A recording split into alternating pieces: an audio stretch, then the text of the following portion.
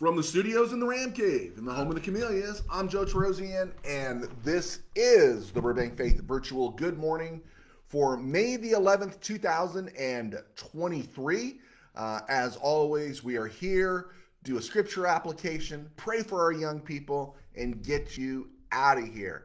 This is our 63rd episode of A Ministry Without Parole since we've been coming on in the mornings. Today we're going to be in Hebrews chapter 2. Verses 1 through 4.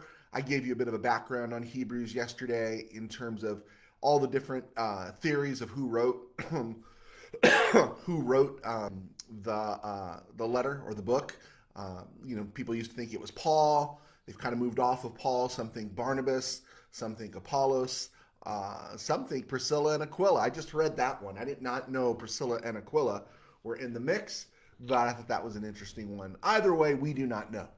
But we do know it was written before the fall of Jerusalem, so mid-60s, first century AD, maybe earlier than mid-60s.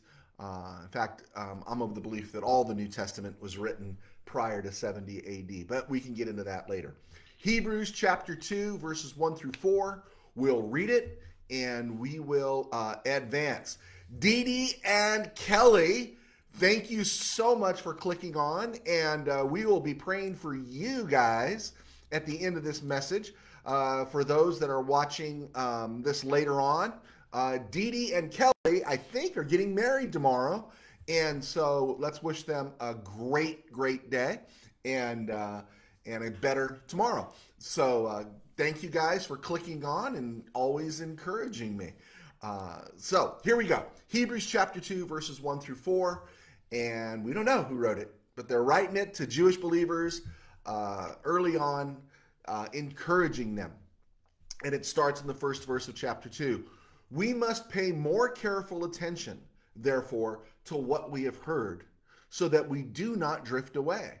For if the message spoken by angels was binding, and every violation and disobedience received its just punishment, how shall we escape if we ignore such a great salvation?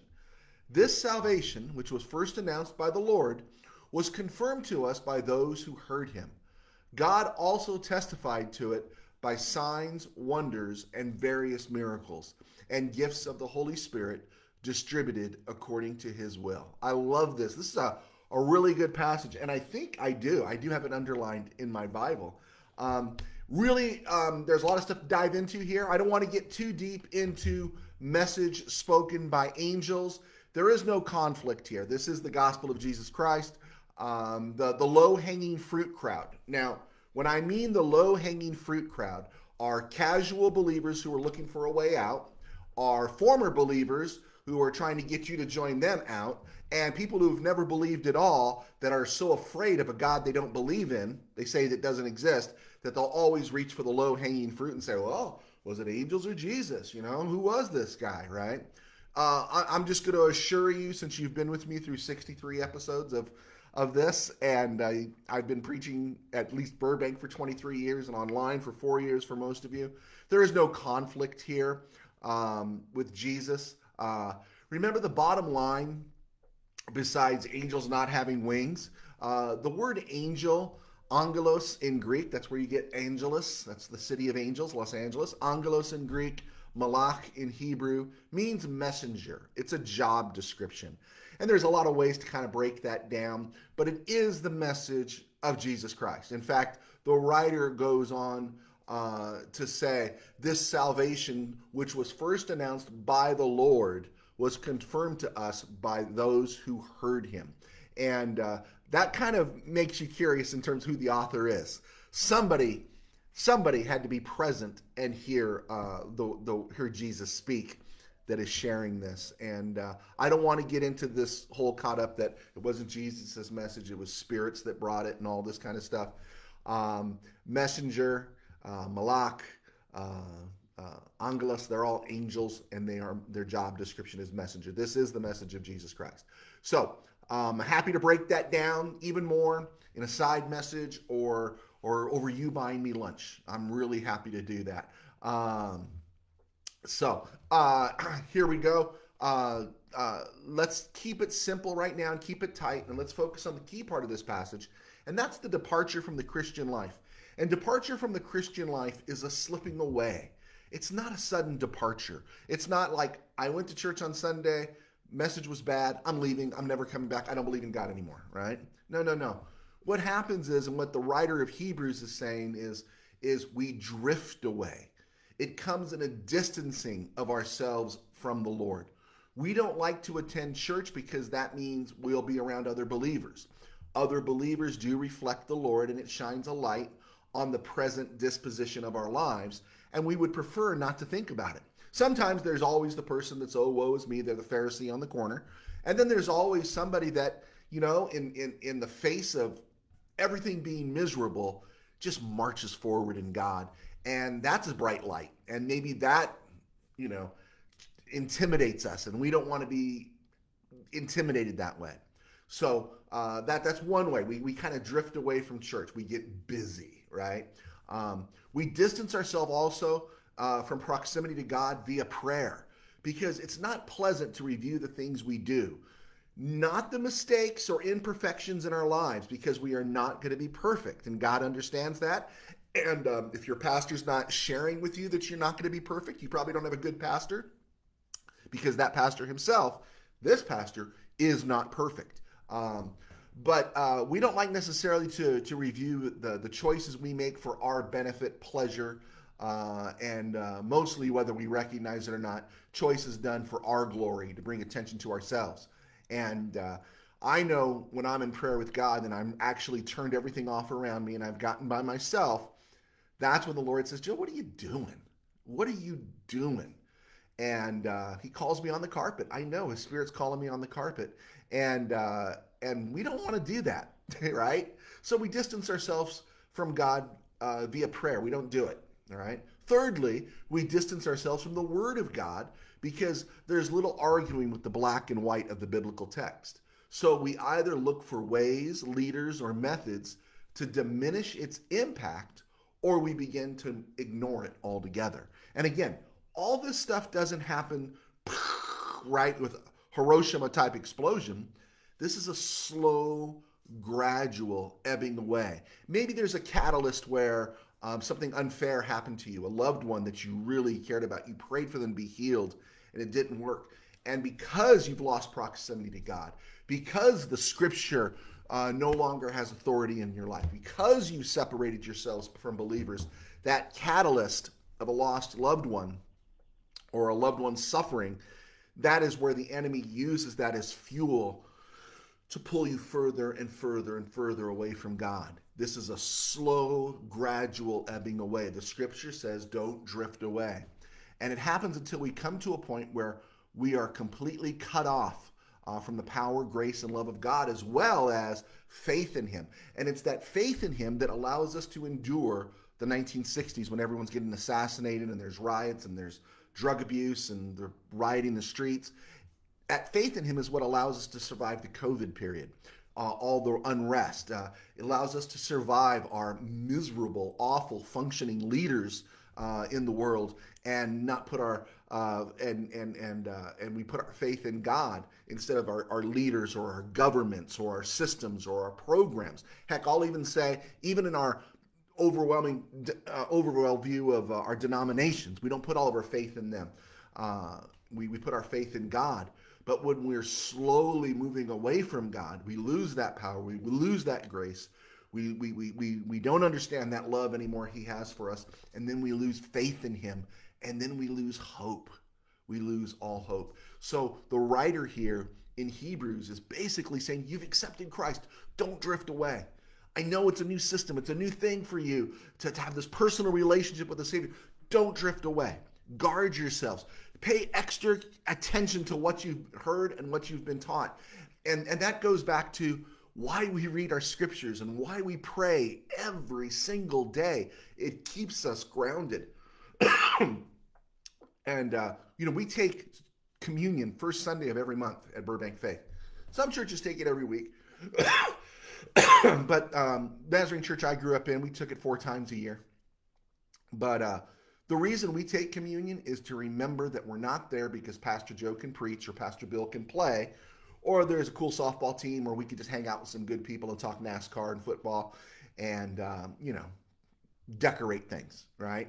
No, we meet because we remember the message that was implanted to us, and it keeps us from drifting away. And when we do the cracker and juice, it reminds us of who died for us, right? For this message, as the scripture says, is binding. It is true. Not just the difficult stuff, the scary stuff, or the unpleasant stuff, but the victory, the power, the eternal of it is all true. Every good thing there is to have in Christ Jesus our Lord is available to us. And we need to remember this, and we need to draw ourselves always back to Him. When we're struggling, we just keep doing the fundamentals, right? We keep going forward. As some of you know, I've written about 7 books, and I've had various success with them. Not great success at any stretch, but some success. And there's a lot of days you sit down to write, and it's awful. It's terrible. And you think, this is the stupidest thing I've ever done. This is the stupidest waste of time I've ever done. And then you go back and you read what you wrote when you were feeling miserable.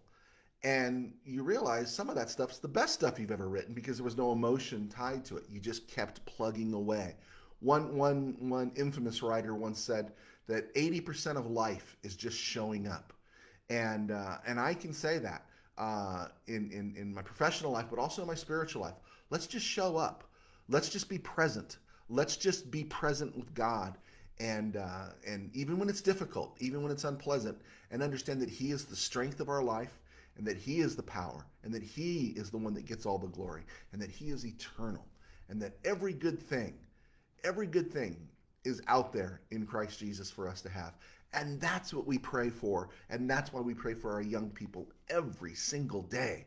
Every single day we pray for our young people as they go into those secular, hostile places. We pray for them that the Lord of hosts goes before them and wipes out the spiritual armies aligned against them and us, that the influence of the spiritual realm into our realm is diminished, that those who teach and those who work in police departments and our soldiers and those good people who do work in the halls of government, we do pray that they would have courage each and every day and that they would not drift away, but instead would remember that this message of the gospel is binding. It is true. It is eternal. It is always there. And we don't give up what we've been taught and what we've learned and what we've experienced in the Lord. Amen? That's why we pray for our young people, and that's why we're praying for our young people today. And all those folks we mentioned, police officers, soldiers, teachers, and people who work in government, we pray for them. We also are going to pray for Dee Dee and Kelly, who'll be married tomorrow at 3 p.m. Congratulations, you guys. Very happy for you. I know it's been a journey, likely for both of you. But, there's that song we used to sing called I've Waited for the Lord on High. I've waited, and He heard my cry.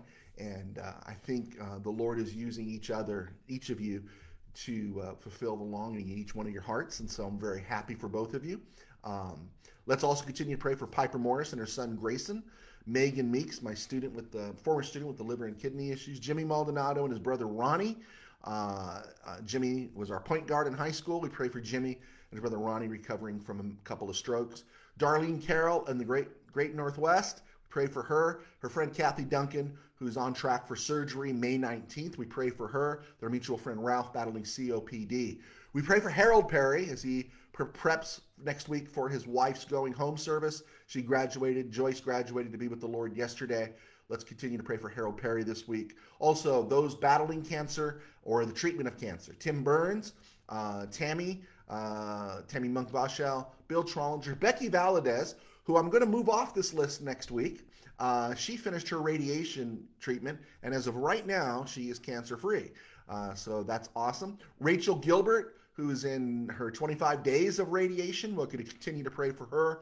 Colby Van Dyke and Emmanuel, who are all battling cancer. Vision Paradise, our Spanish language church, with Pastor Walter, Pastor Francis, and Edgar and the gang. We pray for them. Our future Armenian ministry. This Sunday service, we pray it's an awesome service this Sunday. We pray for our board members and our leaders We pray that we're good stewards, and we're thankful for your faithfulness. And we also pray for Granite Ridge Home Camp as the wheel in the sky keeps turning and we get closer and closer to CIT Academy, Kids Camp, and of course Youth Camp. In the comment box below, you've seen it. I post it there every day. Please click on the link. No one's going to ask you for personal information. No one's going to ask you for anything other than we have 15-minute slots, 4 15-minute slots for every hour. So we have 360 slots that we need to cover for 90 hours of prayer so that we can have our kids camp, July 17th to the 21st, covered in prayer. Please join us in that. We have had every kids camp since 2018 has had every second of every minute of every hour of every day covered in prayer. It is an encouragement, and obviously it's an effect as we keep it present before the Lord. So we got all that out. All right, let's pray, and then we'll get you out of here. Lord, we do ask for our young people today. Lord, we pray, Lord, that you are doing battle in the spiritual realms, Lord, and that the influence is not being put there or de-emphasized, and that, Lord, our students are having a breath of fresh discernment in their lives, that the oppressive nature of some of these institutions they're in, Lord, of many of them, is taken away, and they could recognize the truth that is to be found in you. Let those who work in these places, teachers, and other places that are secularly hostile, Lord, our police officers, our soldiers, those who work in government, Lord, let that message come through them, Lord. Let them share truthfully and boldly, and Lord, let lives be reaffirmed in you, if not changed altogether. So we pray for our young people today, Lord. We pray for Kelly and Dee Dee as they get married tomorrow, Lord. Let it be a blessed day. Let it be an awesome day, and let it be an awesome life together. Draw them closer to each other by drawing them closer to you. We pray for Piper Morris and her son Grayson. We pray for Megan Meeks. We pray for Jimmy and Ronnie Maldonado. We pray for Darlene Carroll and Kathy Duncan.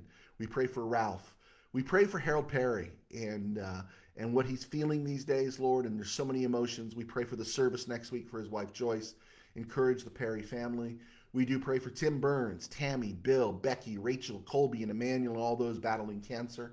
Lord, we ask for your blessings upon them and Vision Paradise and Pastor Walter, Pastor Francis, and Edgar. Lord, we do pray for them. Lord, we pray for Burbank Faith, that we are good stewards of our generation, Lord. And we pray for our leaders, and we pray for this Sunday service, Lord, that something truly beyond ordinary happens, but extraordinary, not by my hand or Pastor Bill's hand, but by your hand, Lord.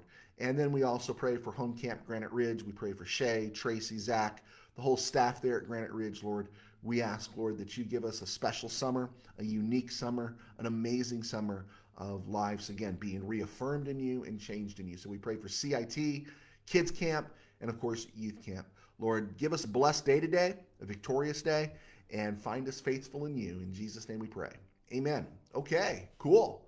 Outstanding. We are at the 18-minute mark, so I'm going to get you out of here. Have a great day. Kelly and Dee Dee, make sure you send pictures. All right. God bless. We will talk to you soon.